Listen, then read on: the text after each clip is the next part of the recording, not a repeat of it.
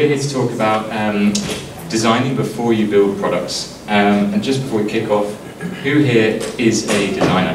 Just show of hands. Less than I thought. I thought there was more. Who here has worked with a designer? Okay, cool. All right, that's pretty much everyone. So everyone knows the experience. That's pretty good to know. Cool. My name's Charlie. I'm going to talk about the current state of design and what's currently happening with blockchain applications and design. And awkwardly, Andre gets to talk about an exciting new future with kind of the better job here. These are some of the companies that we've worked with, but this show is mainly about you guys. It's not about us. And the reason you're the best is because you're building pretty incredible, as developers, technical infrastructure. I don't really understand this, but it's pretty cool. And there's numbers which are really starting to show through at the same time too.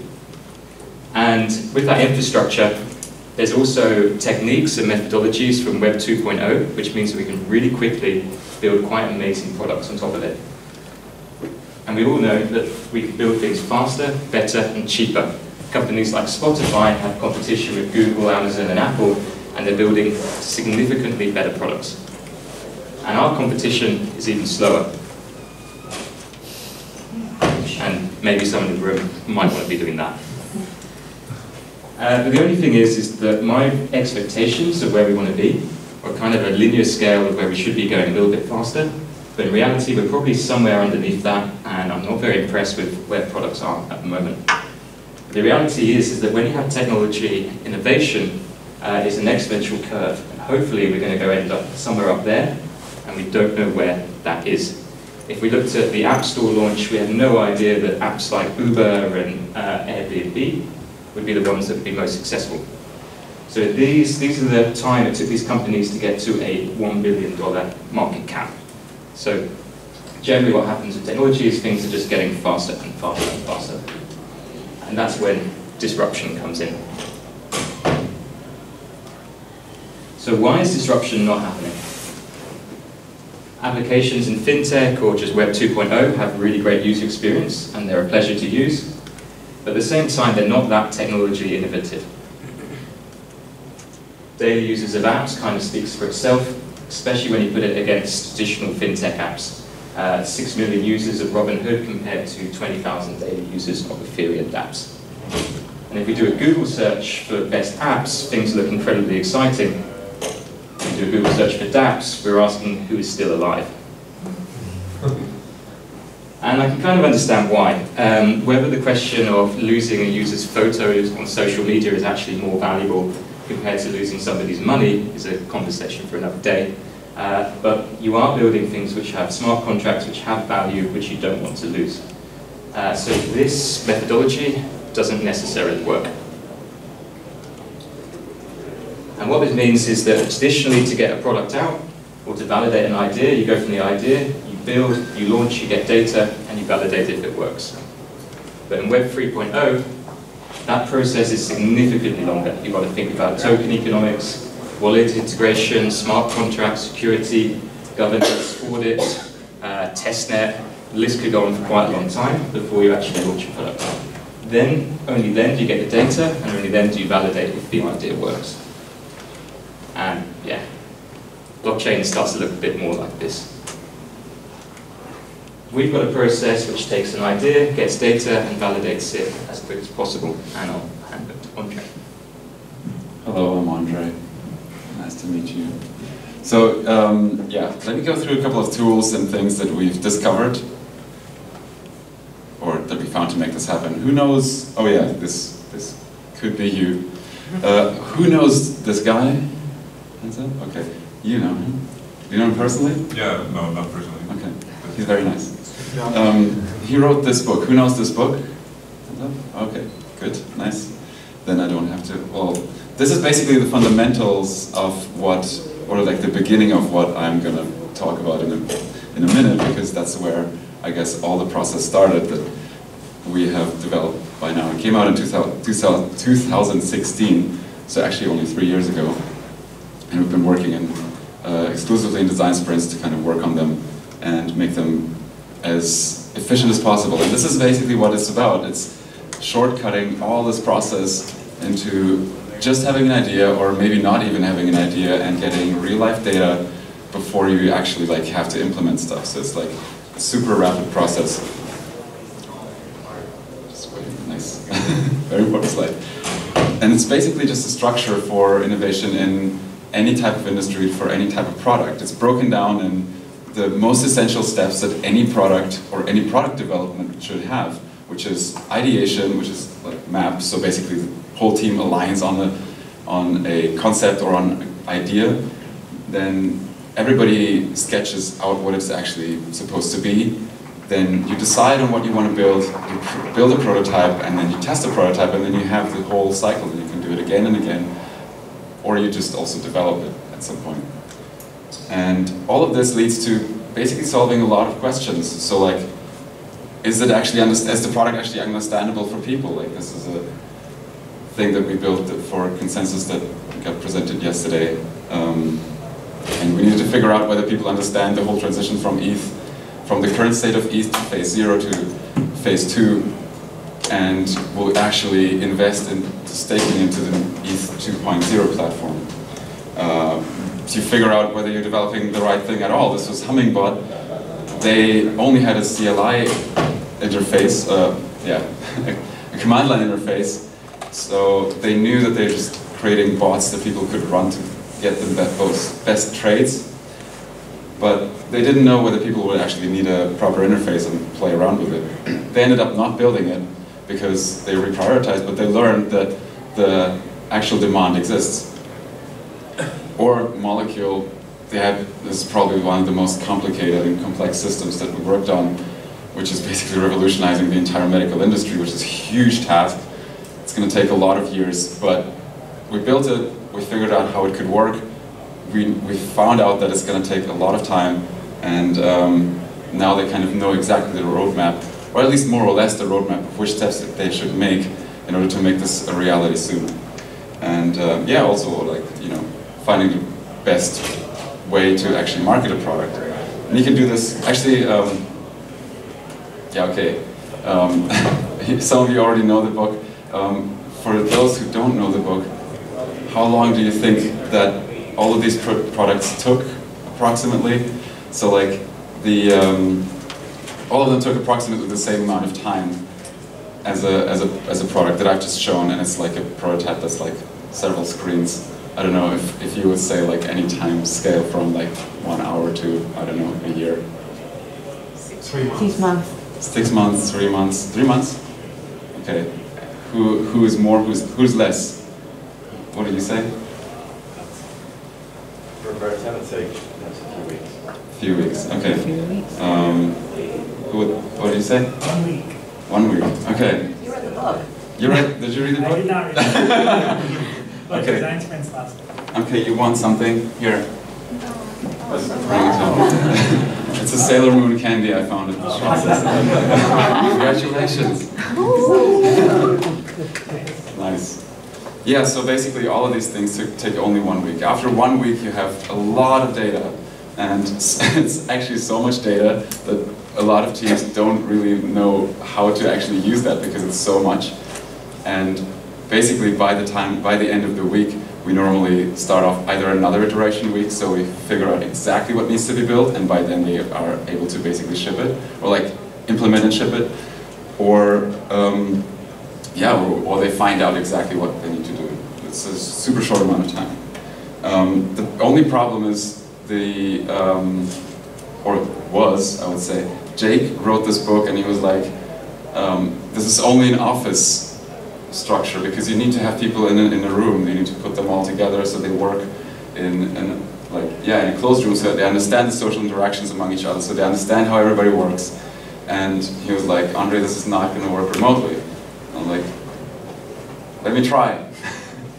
And yeah, because the whole blockchain industry is completely split up. We are decentralized. We're decentralized by nature. Like we have to figure out a way how to connect this. And at some point I met Charlie. Yeah, so I live in Ibiza in Spain, and I'm always a bit nervous saying that because the typical image that comes to people's heads is something like that. I haven't been to one of these in about 2 years, just to give you an idea. The real reason I live there is because it's absolutely beautiful. I live outdoors, and it's all about prioritizing, for me, health and being outdoors and being fit. Now the problem with that is that skills in Ethereum are spread out around the world. Like the best developers, the best technology isn't on the world's party capital. Last year I met Andre at DevCon, and he said, hey, I've got a process which takes creative work and you can do it remotely. I was a bit skeptical. I used to work for a startup and we tried to work remotely, and what we found is that the constant pivots, the constant changes you had to make, we had to talk across time zones, just didn't work. You couldn't move fast enough to actually disrupt the competition. I'll come back to Andre. So yeah, and going back to this process, oh yeah, we wanted to work with a lot of teams remotely.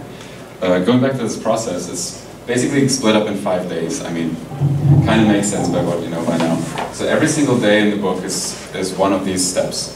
And that was the original design sprint from 2016, which is already pretty impressive, but every day takes a long time. So what we did was basically, like in the last 3 years, shorten it down to 4 days, split it up, split the collaborative sessions into approximately 3-hour sessions per bit. So it would be like deciding on what you want to build in like about 3 hours, sketching out individual solutions in about 2 hours together, deciding on which of these elements make the most sense, and then storyboard it all together and pack the best ideas into one thing, so that all of these things that are actually need to happen collaboratively were bashed into much shorter amounts of time, and the other ones we could just do alone, like prototyping. I can just sit down, or like Charlie can sit down for a day and just do it, whack it all up.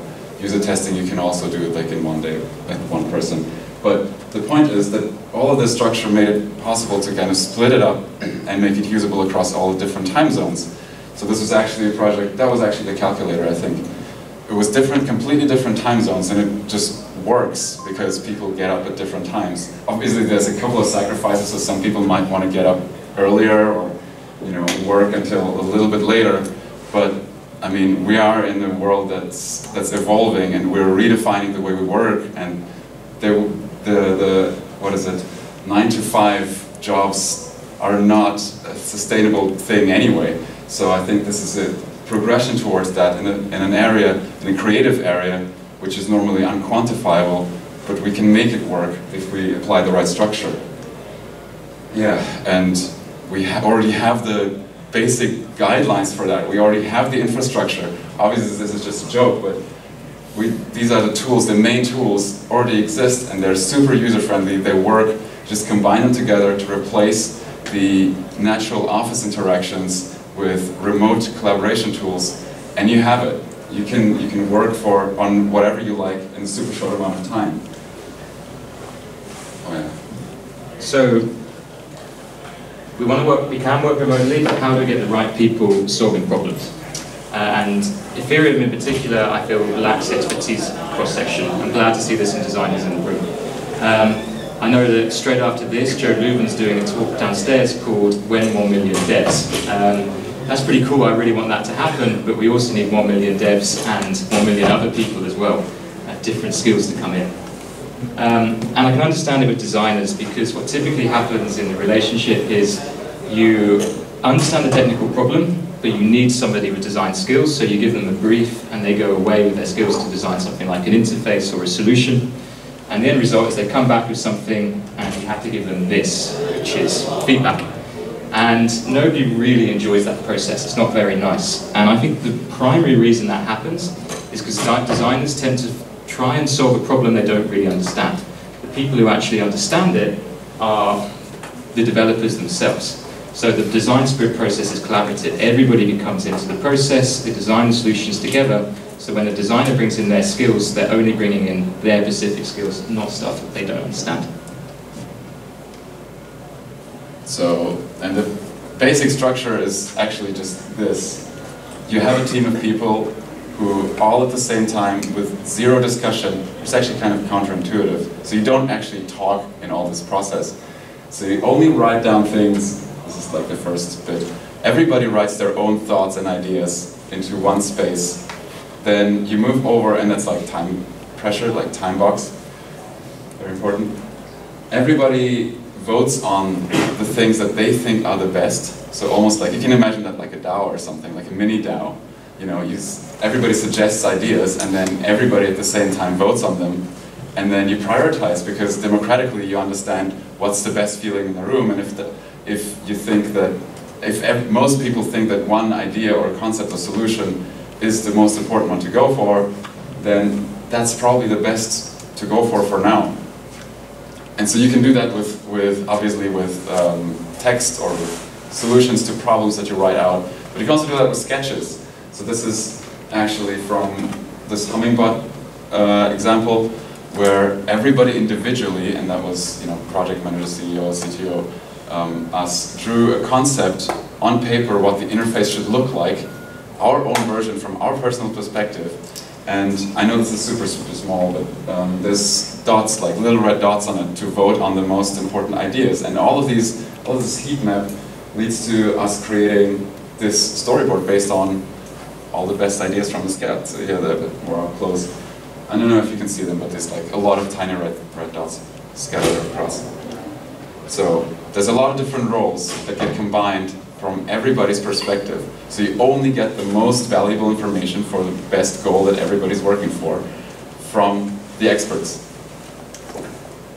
So yeah, and then you're basically finished with a storyboard. I don't know if you've seen it before. Okay, so this is on the bottom. Then you're finished with a storyboard that's precisely exactly what you want to build, because it has exactly the words, exactly the buttons, exactly the interface you would like to build. So there's no back and forth between you and the designer, or between the designer and product manager, or, you know, you don't go a linear process anymore. You just do it all together, and everything is super clear, so that we can just go in and prototype this thing in one day by prioritizing the most important things and just build it in Figma. And if we, 2 people who work in Figma, even better, then we're faster, we can make it look even prettier. Like, this is an example from Hummingbot. And it looks like an actual interface. This is probably not the biggest work of art, but it's a prototype that looks like the real thing. And if you show that to someone who's never seen that thing before, they'll be like, how do I use that? They'll start clicking around. That's exactly what you want. You want people to believe that that's the real thing, so they can gather actual valuable data. And that leads us to the user testing. So that's how basically, oh yeah, sorry, that's yours. That's cool. So with user testing, it's kind of not done so much, and there's statements like this which kind of explain why. If you're a founder, you kind of think, say for example with blockchain technology, if you ask people what they wanted from their bank, they wouldn't have necessarily come up with, I want an Ethereum wallet, and I want stable coins. And that rings true from things like Steve Jobs. It's not the customer's job to know what they want. Problem is that at the moment in this space, we're all just high-fiving each other with what we think is cool. Does anybody know what this actually is? Do you know it? And smell freedom. Such smell. Who said Dodge air freshener? There you go. You said air freshener. Hey. It's a little bit unfair, I couldn't read it. Give it back. Oh yeah. Give it back, Noah. All fun stuff. Enjoy it. Thank you. To take some of those thoughts from like Web 2.0 startup, this guy's Paul Graham from Y Combinator. What tends to happen in this space is his strategy is against, which is big launches, actually tends to happen. People go away and build products, they launch it in the space, and it actually gets great feedback. Everyone's like, wow, that's so cool. And it starts to get some initial traction in the community. The problem with that is it never moves outside the community. So what we want to do with user testing is actually ask real people who are going to be the end user what they think and how we can improve and iterate slowly, as slow as possible. And if we don't do that, what we do is we end up building products which have loads of features and we have no idea if users are actually going to love them in the end. Yeah, so that's what I can see in a lot of products. So like that's where my attention goes first when I see the products in this space, is that we work on a technology, it's fucking amazing, yes, we know we can do a lot of different things, let's just put them all into this app. And then like, so what is that then? It's a Frankenstein monster or something. So with the user testing, you know exactly, you can just show all of these features that you think are good or not good, or whatever you kind of came up with, you show it to them, and oh shit, we're almost done. And you basically that way you understand what people resonate to and what they don't care at all about, and then you know how to prioritize stuff. This is just a screenshot of how that looks in Zoom. It's super easy. Just do it with 5 people, that's enough. Normally 4 is also enough, then you can see already the overlaps of what they think about this whole thing. So like, then you have that. So, summary, you get unstuck if you're stuck. You align your team on a common goal. I mean, I know you can also read this. You get actual user feedback. So that's also quite valuable because the only next real step is actually shipping the product. So this is the closest you can get to understanding your target audience. And it's real because they think it's real. And you really quickly learn if that's actually what the people want. And that's super important. Before you implement it, before you put a lot of money into it and make it work. So, yeah, this is one of the final slides. We basically put together all the tools we need, or you need, sorry, all the tools we found, all the books, articles. There's one exercise that you can try which takes an hour. It's super cool. We use it every single week in our own kind of studio. So it's almost like a retrospective, or you get to. It was this process that I showed you, like the 3-step one. So basically, like you come up with problems in a team, you come up with solutions to the problems in the team, and then you just delegate it. It takes 1 hour, solves all your problems, really. And also, like, yeah, just a lot of books that are nice, some articles. Have a look. Yeah, if you want to get the link to take a photo of that, or ask us later. Cool. One more thing, sorry, I think I have one more. Okay, so this is one more thing that I actually find personally pretty fascinating. It's just gonna be 1 minute. I'm almost done. So this is one thing that I find very fascinating because I've been working on these things for 3 years and I know that I kind of know the structure, and I think this can go all pretty much. First of all, obviously we can solve a lot of problems in products. We have this space, we have that problem in the blockchain space that we need to make the products really user-focused. We need to get expertises to work together on one thing. So this can be applied to every of your products and make it like really amazing in a very short time.